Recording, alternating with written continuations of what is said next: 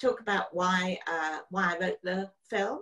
I realised how drama could be a really good way of telling a message and getting ideas across, and maybe even sharing knowledge, even changing attitudes, because people get engaged with the story, with the cast, and see the implications of what's happening in a much stronger way than if I was just explaining a story. So I think there's a sort of emotional buy-in when people are watching a film like Sunrise, Not Sunset. One thing I was interested to know, Paul, was that, you know, you've made really big feature films, Solomon at Gaenor, and most recently 23 Walks, and I wondered what it was like for you making this. It's not just that it's a short film, but it's quite a didactic film, really, isn't it? It's got a very strong message. Well, part of the challenge for me was to make it less didactic and to work as a drama, you know, and not as a sort of education lesson. So I think we did some work together on the script. You have these characters,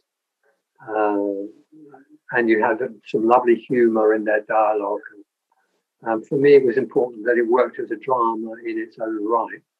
And that was fun for me, you know, to figure that out. And also because I'm committed to human rights. So the topic, you know, meant something to me. And then the challenge was, well, how can we make a film that works dramatically and where you really feel this couple's enforced separation and their loss in that separation, and how up against it they feel with, you know, the different authorities all telling them that this is how this has got to be. That you feel the depth of that before everything is made all right. There's no kind of virtue of a threat of the Human Rights Act. So yeah, it was fun to do. And also, I hadn't directed a film for a while, so it was a great way to get back in the saddle. It was fun. As I just think Paul achieved that so well, to put it across as a drama. I think it's quite common for people who saw it to come away in tears, and in a way that's sort of proves the point about the emotional engagement, doesn't it? And also about the way, you know, you and Paul and the rest of the cast were able to put that across. What was it like working with me? Oh, wonderful. Occasionally little problems. Well, we go in opposite directions. Leila goes in one and then mine the other. One of them is wrong and the other is not wrong. And that's the problem. Paul, what was it like directing Leila and Hoff? They were going off in different directions. No, it was a great delight. I mean, what you've just seen is an example of Hoff's mischievousness, which I really wanted to capture. And I think you do capture it in the character that he plays in the film. We all seemed to click as a team, didn't we? Oh, yeah. The chemistry was excellent. I thought that actually, you know, we put a lot of work into the casting. I thank Raluca for that, because everybody, you know, was at a certain level and everybody kept the whole thing, you know, at that level. And for me, I think 50% of directing a drama is in the casting. So, and actually casting you two was a delight, because we were going to interview you separately. We didn't know that you were together. And then Leila said, oh, well, can I bring my husband along? And I said, yeah, why not? You know, let's give it a try. And of course, once you two were there, I did some with you separately and some work with you together. You know, the truthfulness of you as a couple so outweighed any other benefit you might have got. It's strange how you can see the chemistry between a real life couple, isn't it? And you can get that with an acting couple, with a performing couple. I think what we got with you was pretty special. I remember when Paul phoned me up and said, we've got a real elderly Jewish couple to play the elderly Jewish couple in the film, and thinking that was just perfect. What did you think about this story where they were being sent to different care homes? I thought so privileged to be told about it, because we didn't know that it was against the law. And I'm sure, I mean, anybody I've asked and told about this, they don't know it's against the law. So it's amazing that the human rights charity have brought this into the open, isn't it? That's a really good point, because the Human Rights Act applies to all of us, everybody, ordinary people in our ordinary lives. And from what you read in the media, or from what politicians say, you'd often think that it was only for people that we think of as unpopular, like terrorists or prisoners. They have human rights as well, but also it can apply to teenagers, it applies to children, it applies to people with particular health conditions, mental health problems, disabled people.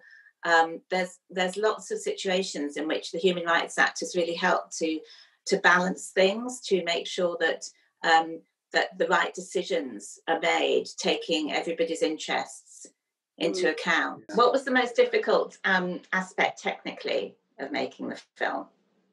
Coping with a tired old couple. No, by no means. I think it's always difficult on a low budget, both bringing it in on time and also finding locations that work.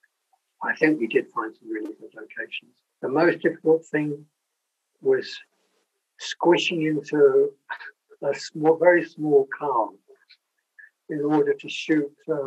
Usually just drive to the care home. That's a very sweet little scene, it worked out really well, because in it Edith is saying how much it hurts being a part. The Human Rights Act is under threat at the moment. There's plans to reduce it, to amend it, to take away some of the protections in it. And that's, a real worry, obviously, to all of us who are involved with human rights. I'm hoping really that the film sort of demonstrates why the Human Rights Act is a safety net for all of us, and a safety net that we really don't want to lose.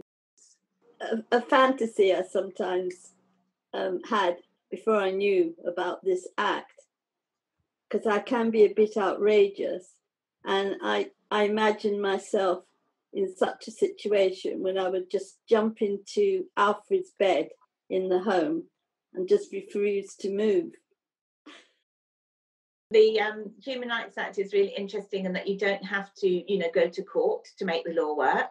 So, in the film you see that the couple have a demonstration, they go to the press, but they never go to court, and they just raise the issue. And some people only have to raise the issue and have a chat with the decision makers, the authorities, to get them to consider human rights, and then the decision can get changed. In the film, the authorities, who are represented by kind of a social worker and a reporter, one of the things that we wanted to do was show that they're stuck in their roles as well. The reporter is cynical because he's seen it all before.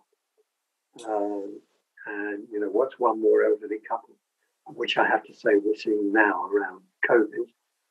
And when I look at Leila and Hoffman, what a special elderly couple they are, you just makes you realise how inhuman some of the talk going on is.